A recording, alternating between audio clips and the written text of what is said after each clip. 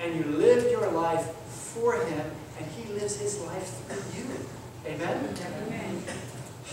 So brothers and sisters, if there's one thing that I want you to remember today, is the good news of the gospel.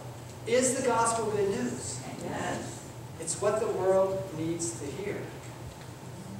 And it is what we as Christians need to show them in our lives.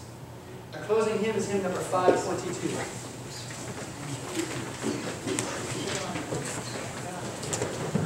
Oh, listen.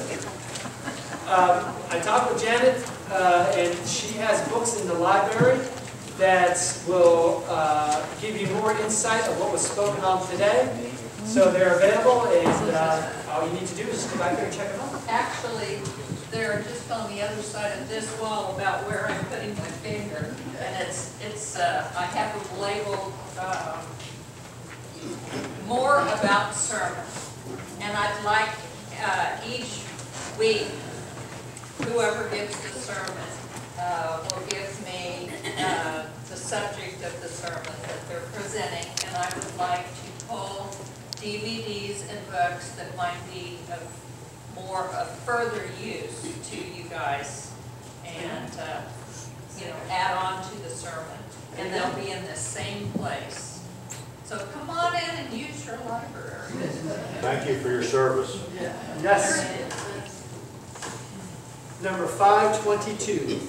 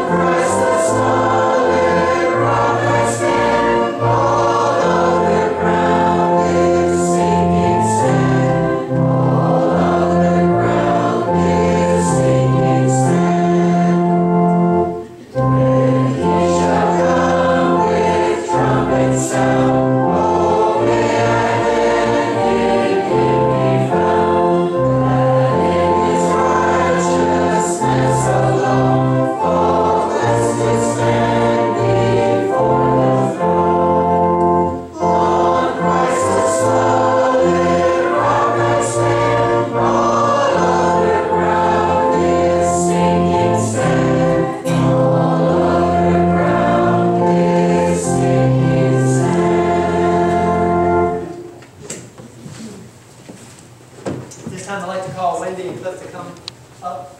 She disappeared. Where'd she go? Maddie just grabbed her. I'll be with you, Wendy. Go grab her back.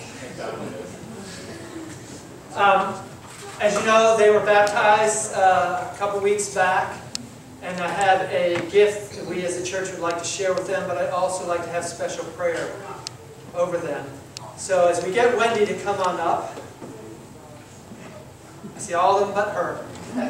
There she is. Come on up, come on up. I want you guys to stand right there. What I would like is for the rest of the church, you guys come on up. Come on, everyone come up. Ricky, can I get you to stand over here? Bob, can I get you to stand right beside them? The rest of you guys, come on up. Don't be afraid, don't be afraid, don't be afraid. You got to pack in, because what I want to do is we're going to have special prayer over them. And I'm going to pray. I want Ricky to pray. Bob, can you pray? Okay. But I want everybody to come in, and I want you guys all touching each other, and then I want all of you that are close to touch them. Ricky, I'm going to ask you to pray first. Bob, I'm going to ask you to pray next, and then I'll close. All right? We ready? Yes. Father, I want to thank you for these two people, and I thank you for their family. I thank you for their friendship. I just thank you for their profession and faith. And I just thank you that they have given their lives to you. And I pray that you would be with them, that you would strengthen them, that they would seek peace in you, that they would just worship you and praise you, and I pray that they would grow closer to you as time goes on, that they would eventually hear those words, well done, my good and faithful servant. Amen. Our Father in heaven, it's with joy in our hearts that we have a new family, a family that's part of Christ's family in our presence, Father. We pray that your blessing will be upon them. We pray that you will keep your loving arms around them through the day, each day.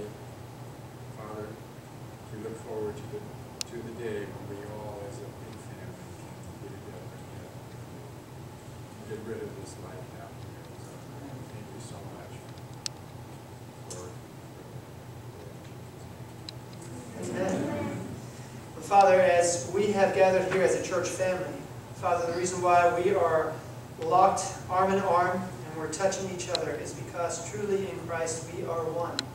And Father, we come here today with thanksgiving in our heart for Cliff, for Wendy, for their children, for the profession of faith that they made, the baptism to show the world that they are your children.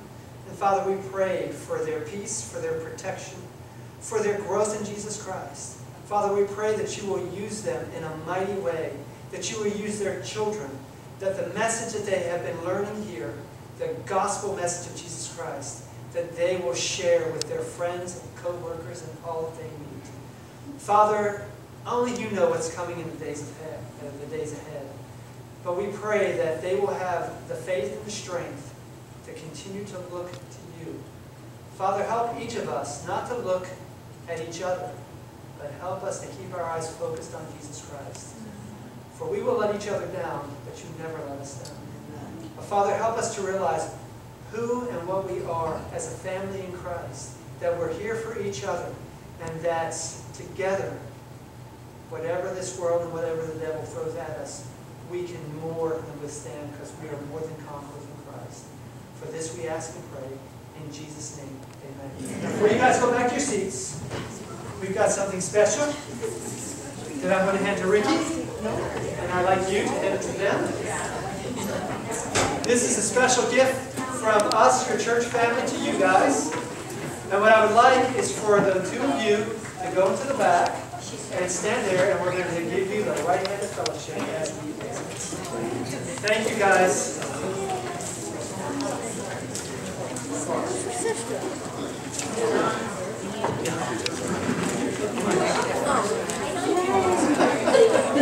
It's a fruit cake.